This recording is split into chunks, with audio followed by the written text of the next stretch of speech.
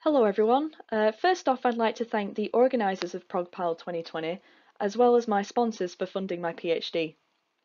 What I'd like to discuss with you today is the work I carried out during the second year of my PhD, where I've been analysing the different structures found in Ediacara and tubular fossils of the Nama group in Namibia, and how they can be used to determine their ecology and affinity. Here, we have an accumulation of biomineralising Ediacara and tubular fossils called cloudina. The terminal Ediacaran saw multiple evolutionary advances, including motile behaviours and biomineralization. Cloudina show the first evidence of macrofaunal biomineralization at around 550 million years ago in the terminal Ediacaran, just before the Cambrian boundary. Cloudina are the most well-studied of the Ediacaran skeletal taxa due to its widespread distribution and potential index fossil status. Cloudina and other similar tubular, skeletal, and organic taxa termed cloudinomorphs are formed of stacked funnels that lack a transverse cross wall and funnels that flare out forming flanges and an annulated outer wall structure. Cloudina has a closed base, but this is not necessarily the case for all cloudinomorphs. Cloudinomorphs are often found as singular tubes, but dichotomous branching has been observed in few cases of cloudina in China and in Spain. Mutual attachment between cloudina tubes have been noted in Namibia, forming attachments at the base of the tube or cementation of adjacent tubes by cements termed meniscus cements. These features were observed in Namibia in the earliest known Metazoan reef complex in the geological record, forming a cloudina-supported reef structure. However, cloudina are mostly known to occupy microbial mats and thrombolites. There are two main schools of thought with the affinity of cloudinomorphs. The form of branching and the outer structure of cloudinomorph tubes have been attributed to Cnidaria.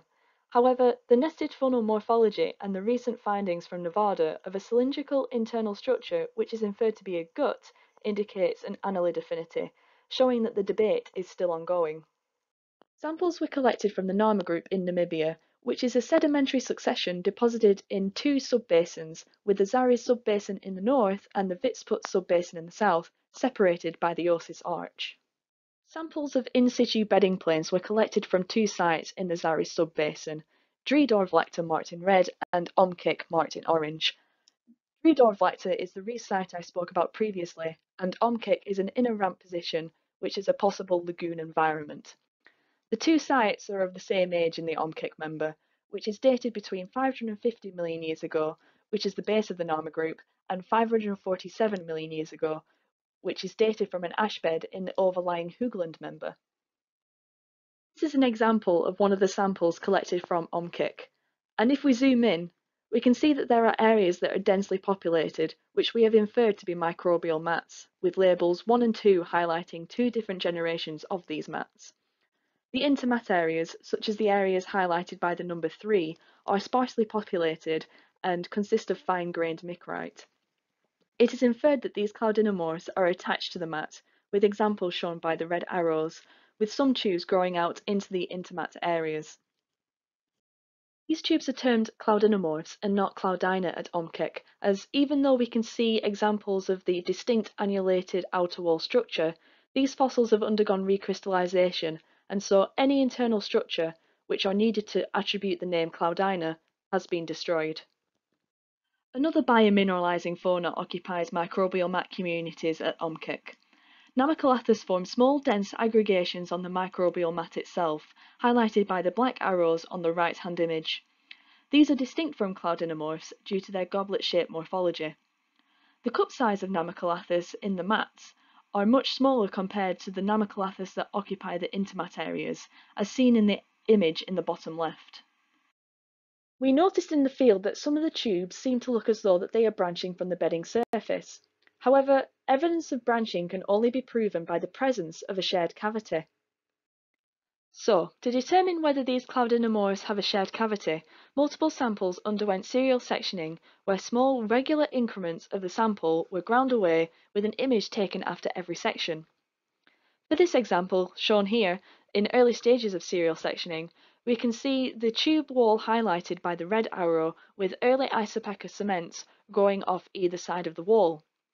However, with continual serial sectioning, We see the disappearance of the parental wall highlighted by the white arrow, indicating a shared cavity between the two tubes. And further serial sectioning shows a continual sharing of this cavity, highlighted by the continuation of the grey isopachous cement from the parental tube to the daughter tube. The continuation of this cement can clearly be seen under cathode luminescence, as this highlights the different cement generations. Using the example of the non-luminescent cement highlighted by the blue arrow, we can see that the cement generation is continuous between the two tubes, suggesting a shared cavity, with no evidence of a separating wall. The images taken during serial sectioning were stacked, and a 3D model was produced, as shown here. This model shows multiple branching from one parent cloudinomorph tube, suggesting polysemous branching. Two models were made of this cloudinomorph. The blue model on the top left shows segmentation from the outer wall of the tube, while the white model shows the morphology of the open cavities inside the tube. The orange arrows highlight where there is a sharing of an open cavity between the daughter and the parent tubes, with the parent tube being labelled with a white arrow. Green arrows highlight daughter tubes which share a cavity with the parent tube, but this does not necessarily extend throughout the entirety of the daughter tube itself, potentially due to flattening. And on the right we have a reconstruction as to what this polysemous branching cloudinomorph may have looked like. This example from the Nama group is the first evidence as to this type of branching in cloudinomorphs. Incremental measurements of cloudinomorph tube widths from the bedding surface show that tubes which appear to be branching initially had a fast rate of growth, but remains constant thereafter. This was also the case when taking measurements of the tubes in the 3D model, suggesting that this initial rate of tube inflation is a feature of these cloudinomorphs. Other examples of serial sectioning from samples at OMCIC show attachment between cloudinomorph tubes, with the white arrows in the top left image pointing out these attachment sites. It has also highlighted the attachment between cloudinomorphs and Namibia cups, a feature which has not been previously noted. The image highlighted on the left shows the bedding surface view of the attached cloudinomorph. However, serial sectioning revealed the attachment occurred due to the formation of early cements between the two taxa, highlighted by the white arrow in the top right-hand image. A 3D model was made of this attachment in relation to the whole cloudinomorph tube. These images at the bottom show this, and the attachment at different orientations. To further understand the early cements that form these attachment sites, I looked at the cloudina tubes from Dreedorn-Flechter under the petrographic microscope and under cathode luminescence. The cathode luminescent image shows cloudina walls labelled CW having this bright luminescence. ETS1 has this same luminescence as the cloudina wall, suggesting that the cloudina walls and this extratubular structure shared the same diagenetic signature, and seems to attach the two tubes together. This predates this bluish cement generation found between the tubes and inside the tubes, labelled ETS2. The inclusion-rich calcite cement labelled IC and the late burial calcite spar labelled CS formed after these cements.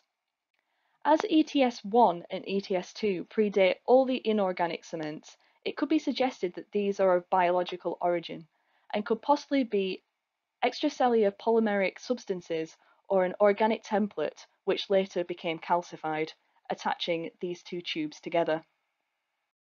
Here, we have a reconstruction of the ecology of the inferred microbial mats at the OMCIC site from the observations we have made during this study, including the cloudinomorph and Namibia dominated microbial mats, with examples of branching cloudinomorph individuals and the attachment between biomineralizing fauna, which has allowed for the formation of a horizontal multi-component structure. The evidence of polytomous branching indicates a non-bilaterian affinity. It could potentially point to the cnidarian affinity, particularly hydrozoan, on the basis of features like multiple branching and external budding, and the initial fast rate of growth after branching. However, as previously mentioned, recent findings of an inferred gut in cloudinomorphs suggest a bilaterian affinity, particularly an annelid affinity. These findings together could suggest the Ediacaran tubular funnel morphology of cloudinomorphs is convergent and could represent a group of diverse taxa. The well-preserved microbial mat community has a rigid horizontal structure formed by branching and attaching cloudinomorphs. It is due to the low energy and possibly lagoonal setting at Omkek, which has allowed for the preservation for these fine and delicate structures. The polytomous and external budding form of branching presented from this study has not been seen previously in cloudinomorphs. This is also the first case of attachment of cloudinomorphs and Namacalathus which has been presented. The evidence of multiple branching cloudinomorphs suggests a non-bilateral affinity, which along with other recent findings from Nevada suggests that the cloudinomorph morphology is convergent, and cloudinomorphs could represent a group of diverse taxa. Thank you for tuning in, and thanks again to the ProgPal 2020 team.